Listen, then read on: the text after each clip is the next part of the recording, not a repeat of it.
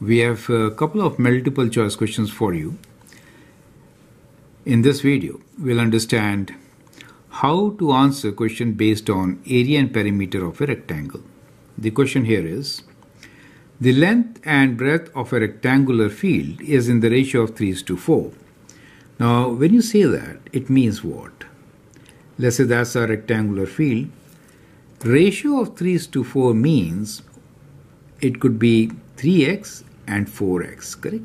So that becomes ratio of 3:4. Now it's given its area is 6912 square centimeters. Find its perimeter. So area, which is length times width,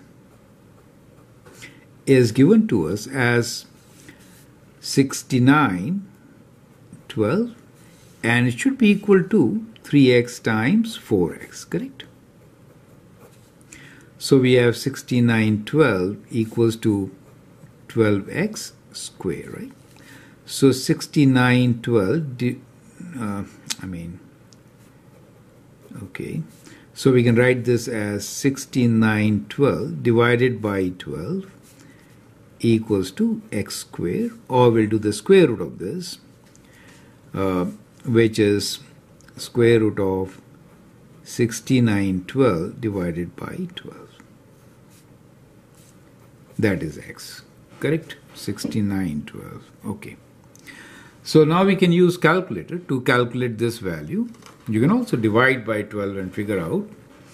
So we have 6912 divided by 12, and we'll do, which is 576. Square root is x.